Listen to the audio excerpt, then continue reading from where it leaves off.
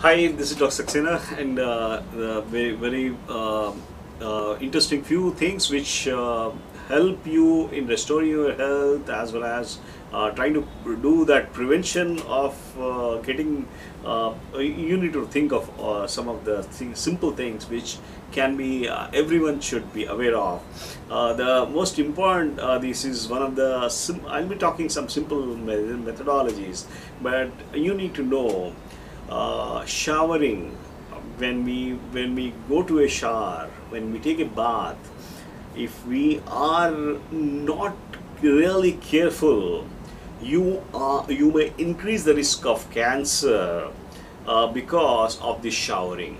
Let me explain how this happens. It is basically people tend to go for warm showers, hot water showers, and what happens during this is when you water the kind of water we use has got something like chlorine in that. Chlorine, it has been used since years and all, and there are a lot of other heavy metals also. When you take this hot shower, this chlorine in the water, because of that heat and all during that, so it changes into something like chloroform. It changes into carbon tetrachloride. These are all the chlorination products of this particular stuff. With the so what happens is, you are taking a shower, you are with the warm shower, your skin, the temperature goes up slightly, and there is a thing called, whenever there is an increased temperature with a hot shower, there is a vasodilation.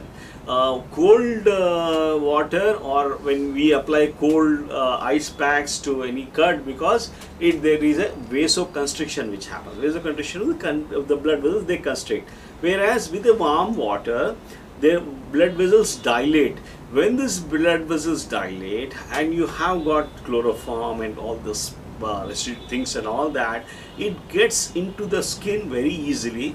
Apart from that, you are inhaling the vapors also. So 50 to 60% of this inorganic chlorine in the tap water in the hot showers vaporizes to chloroform, and which is inhaled. That's the reason you, after a very hot bath of showers, you feel dizzy, you feel like sleeping. It is nothing but it's a chloroform kind of stuff. But now we have reasons. There's a kind of studies which we have done. I can always quote one of the doctors who has done, William Reed, so he has shown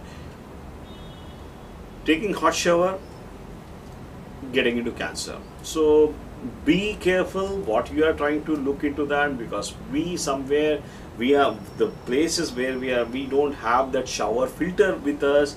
I'm talking particularly India, people doesn't have that concept. So try to stay away from this hot showers, and try to be healthy.